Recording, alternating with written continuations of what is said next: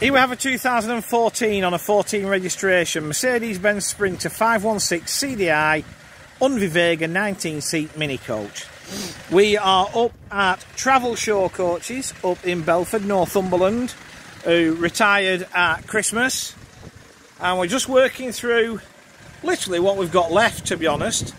We've got this Sprinter. We never advertised this because at one point one of the family was thinking of converting it to a camper van, but obviously that's gone by the wayside, so here we are. Little bits of corrosion, just odds and sods. Far less than I've seen on a lot of 10-year-old Sprinters, I'll be honest. I mean, other than that bit there, bodywork's pretty good. Got Euroliner wheel trims fitted. Quite a large boot to the rear. I am a fan of all things Unvi. I won't hide that, to be fair. One of the better converters out there, to be honest. And the Vega is literally a van conversion. The Vega GT is the coach built. So this is the Vega. We've got a power operated front door, which obviously makes it feel a little bit more like a coach. And then in here, 19 reclining seats. Unvi have always used these quite wide seats in most of the products, which does make the aisle a bit narrow, but it gives the customer a bit more comfort. The good thing with this as well is it only got one centre pillar, so you've got a bit more elbow room against the windows.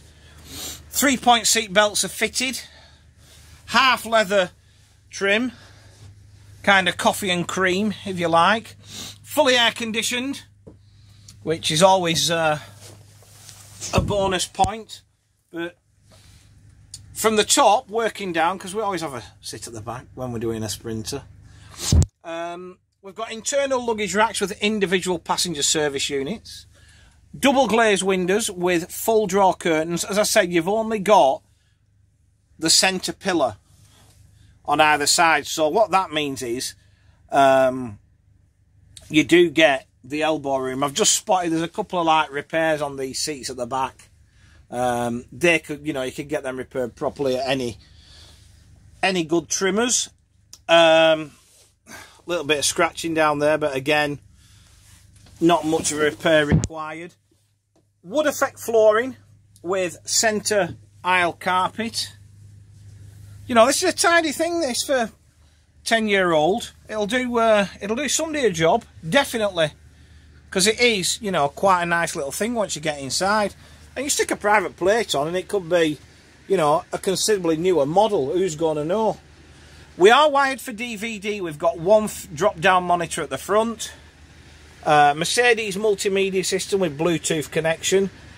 Dash is all in good order. There is no lights on the dashboard, considering the vehicle's not really in use at the moment. The only thing that's changed is obviously there's this panel here. Right. This touch panel, they do tend, if you've got a lot of ham-fisted people, they do tend to break quite easily. So rather than keep repairing it, they've obviously just rewired the door a little bit crudely, but it does the job. Just there. It's a Euro 5 engine with a 6-speed manual gearbox. And all in all, tidy little coach. That's been caught a few times, which makes it look a bit scruffy, but again, it could be tidied if you want to. But, you know, overall, for 10 years old, there ain't a lot to complain about, is there? Let's be fair. So, back out into the monsoon.